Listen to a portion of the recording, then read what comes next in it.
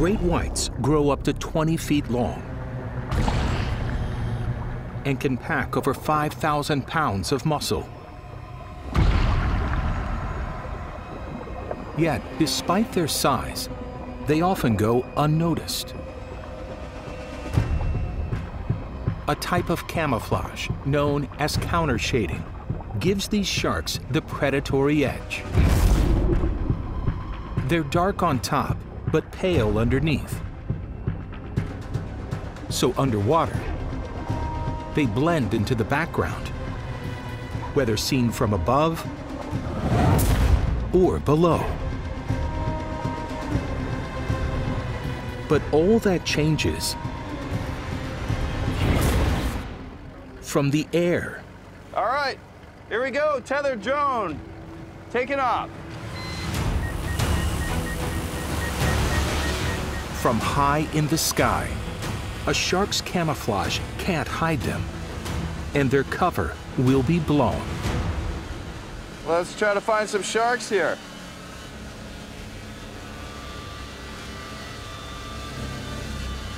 The best view of what's below the surface comes from high above. Andy's drone scans from the sky. And while down at water level, it looks like every other day at the beach.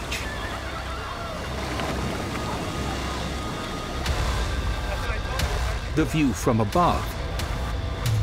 Whoa, whoa, right there!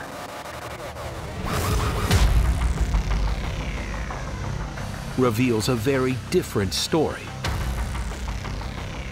A drone's eye view detects an unmistakable silhouette.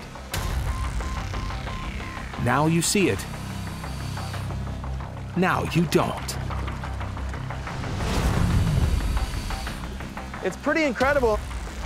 There's sharks everywhere, literally right under the boards of these people, right under their noses, and they don't even see it.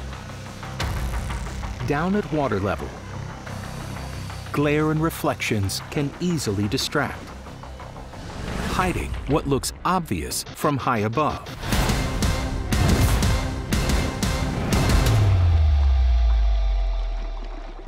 I got a lot of sharks in the area. This is incredible.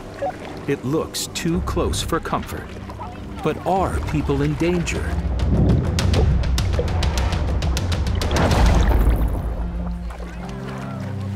Despite Santa Barbara's increase in shark sightings, there hasn't been a fatal shark bite here in almost a decade. A stat that today's survey will help unpack. Synchronized watches. All right, great white stakeout, here we go.